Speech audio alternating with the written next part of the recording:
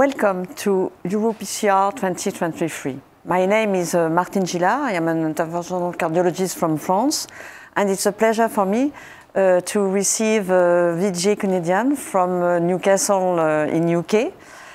So Vijay, I think there is an important point. It is a patient who have a coronary artery disease and aortic stenosis. And as you know, now we are treating patients with a low risk, so it's with patients with a very long life expectancy, better. And the problem of the coronary artery disease is very, very important. So could you explain what is the evidence for doing a revascularization, a PCI, for this patient who have a stable coronary artery disease and also severe aortic stenosis? Thank you very much, Professor Gilard. Thank you. It's really my pleasure to be here discussing this very important topic. In response to your question on who should be doing revascularization in patients with severe aortic stenosis, the bottom line is that we do not have very many evidence. You know, just like how we have in CCS, it's constantly changing. But there are small studies. In the UK, there was a study called as the Activation Trial. Just over 250 patients or less were randomized into PCI versus no PCI. But these patient cohort, we must remember, many did not have clear-cut evidence of angina in terms of coronary artery complexity, though it was a low-risk patient. And what that study showed was that there was no difference in terms of all-cause mortality, whether you perform PCI in these patients or not. But one key thing that we learned, and for me it's an important message, is that the patient that underwent PCI actually had higher risk of bleeding, and the Kaplan-Meier curve was that wide. Okay, exactly. So that we must take into consideration, particularly given the fact that majority of our patients are older, they are frail, they are comorbid, and they are high bleeding risk patients. And of course, of late, we have recently published the EuroPCR consensus document, and that also exactly explains the same thing. There is no current evidence, but we need to be selective in terms of who we do that. Which are the patients we might consider doing intervention? These are the high risk. If there is a severe left main stenosis, severe proximal right coronary artery lesion, severe LAD lesion, and we know that inevitably that is going to be contributing to the symptoms that these patients have. So they might be the ones that we will have to think about performing PCI on.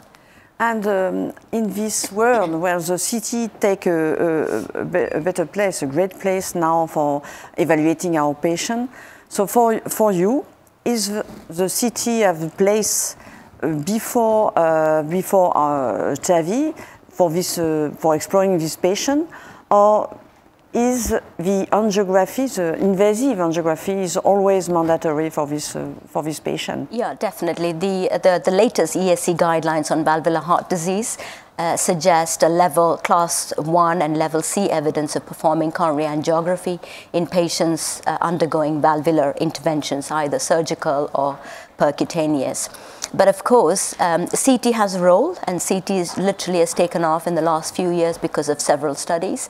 And in older people, they already have CT for the evaluation of aortic stenosis. But the problem with coronary disease is that they have a lot of calcified arteries already. So personally, for myself, performing CT for the evaluation of older patients with coronary artery disease, we are not quite there yet. So I would be performing coronary angio. Literally takes 5-10 minutes, performing from the radial artery far away from where we'll be doing the femoral intervention. But I would consider CT for younger people. We're now expanding the indication for TAVI to low risk, intermediate risk. So those patients, we can just save a bit of contrast. While they're having the CT evaluation of aortic valve, they can also have evaluation of the coronary arteries as well. So I think it's very important when you analyze a CT before to see if there is or not calcification of the aortic, of the coronary artery disease for this young patient. And if there is no, perhaps it will be sufficient for low patient. What do you think about just CT? Because CT is mandatory. Yes. It's a keystone of the evaluation of the aortic stenosis patient. So yeah. Perhaps, no. You think No, absolutely. For me, I like whether it's a simple angiography, simple intervention. There's nothing such a thing called simple, but regardless, planning is such a key thing.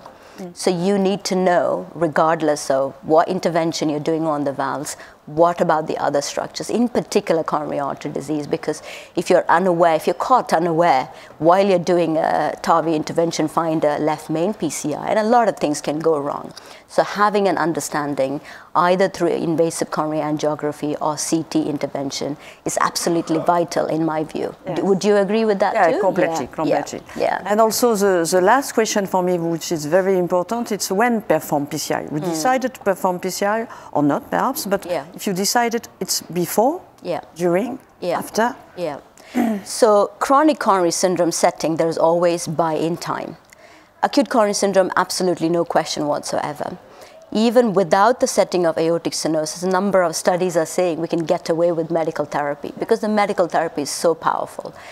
But again, when people have aortic stenosis and have coronary disease, the physiology changes. So there could be a contributory factor coming from severe disease. As I mentioned, severe left main, severe ostial right coronary artery, severe proximal LAD can contribute to the problem that is already caused by aortic stenosis as such.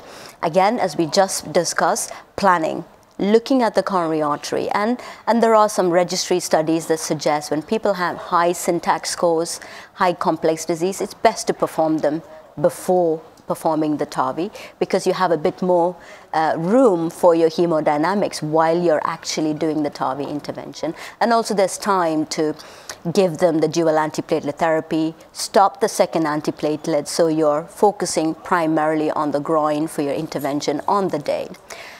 And during intervention, there are some people, a lot of our patients, we saw on a case during our session, 95-year-old. They really cannot afford to keep coming back and forth to the hospital.